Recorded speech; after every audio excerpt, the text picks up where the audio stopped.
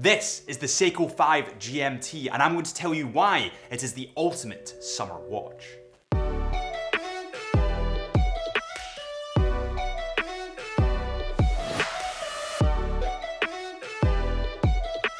Welcome back to Time on the Wrist at Chisholm Hunter. My name is Harrison, as always, and today we have the Seiko 5 GMT. This is the Black Grape edition. Now, I know there's a couple of different iterations of this model, but personally, this is the one that I was most attracted to. It's quite unique in a lot of different ways, and with summer fully on us at the moment, I think it's probably the perfect summer watch.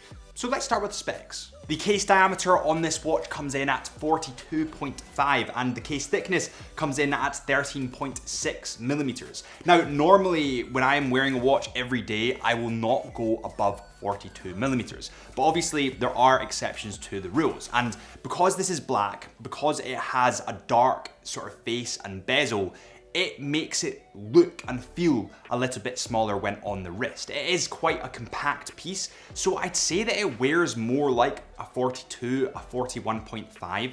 So actually, it suits. The lug-to-lug on this model comes in at 46 millimeters. So as I said previously, it is quite a compact watch, and when you have it on the wrist, you can feel that. It does feel a little bit smaller than it actually is, which I'm a fan of. The one thing though that makes it maybe feel a little bit bigger, which maybe adds a little bit of presence to this watch, is the crown. And of course the crown is at the 4 o'clock mark, which is pretty iconic to the Seiko Sumo range. And I do quite like this.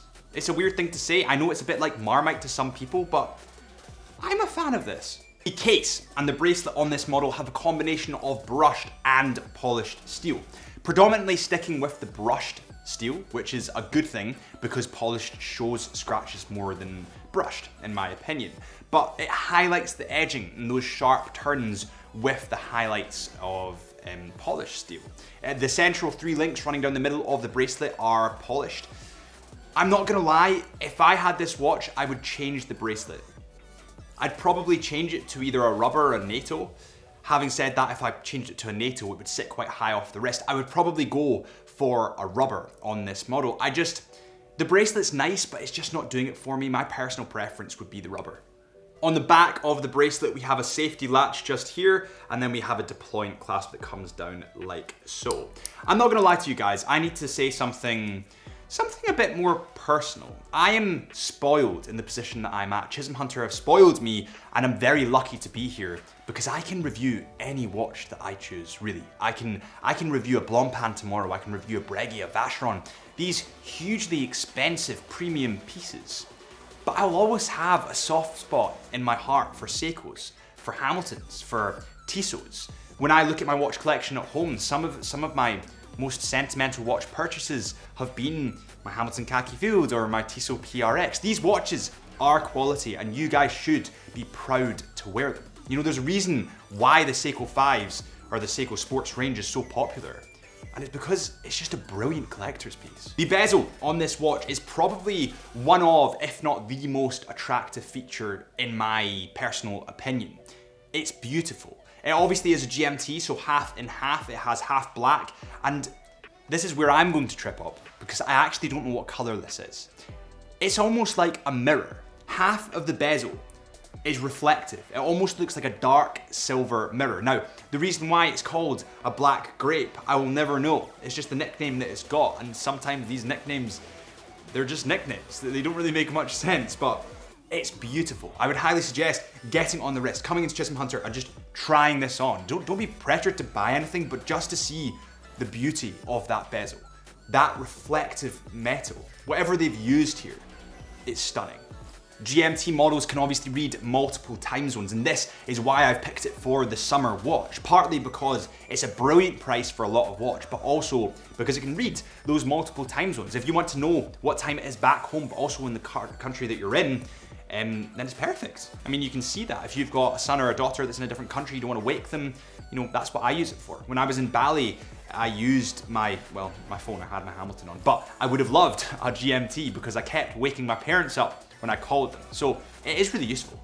The numerals on the bezel are white, or kind of a silvery white. And it's funny, even though they're that light color, they aren't any less readable on the silver part of the bezel. Sometimes numerals get lost in amongst the other color, but I don't feel that these guys have been lost. I think it's highly, highly readable, and that's part of the reason that I love Seiko. They are very simplistic, they're very big, very bold, and when you're as blind as bat like me, that really, really helps. I do have glasses, I normally wear glasses, so having that bold nature of readability helps me. When you move into the dial, it has a matte black dial, and the super luminova that is on the indices and hands stands out beautifully against that matte black dial, feeding back into that kind of bold, readable theme. The GMT hand is bright red, and I love that splash of color, as well as the word GMT at the 6 o'clock mark.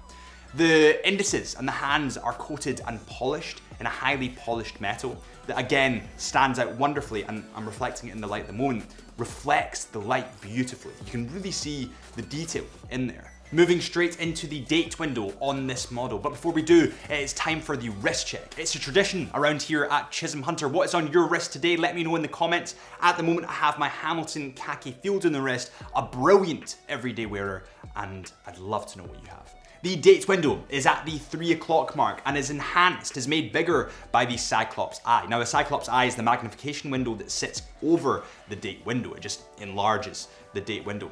To be honest, I'm not as keen on Cyclops eyes, and I'm also not as keen on 3 o'clock date windows, but this is £400 and you're getting a GMT functionality as well as a date, as well as an automatic movement. I need to stop complaining because this is a good package.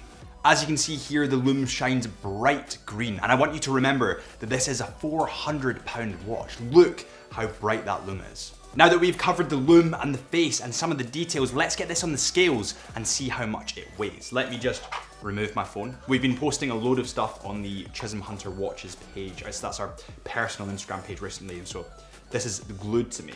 This comes in at 164 grams. Now what we will do is put my Hamilton khaki field mechanical on the scales, because I know that a lot of these watches that we're getting in might not necessarily be released yet. So this will give you kind of a gauge on how much it actually weighs.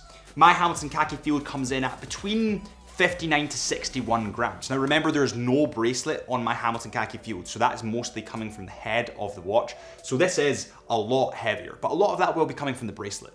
The movement in this model is Seiko's Caliber 4R34.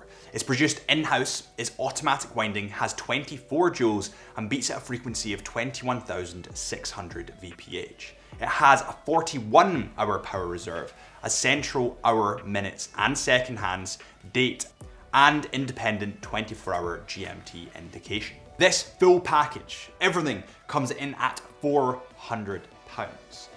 And let's not lie here, you get a sexy bezel, a sexy GMT hand, great complications, a date window, 100-meter water resistance, and an open case back. Yes, the bracelet I would change, but there's always going to be things on watches that you change. This is a perfect summer watch. And I think that whether it's your 10th watch in the collection or your first, you just can't go wrong with a Seiko 5. If you have enjoyed this video, then please subscribe in this little bubble right here. It's only one click away from you, and we would really appreciate it. Thank you so much for watching this episode of Time in the Wrist at Chisholm Hunter. My name is Harrison, as always, and I am going to Italy. We're filming a couple of watches. Stay tuned.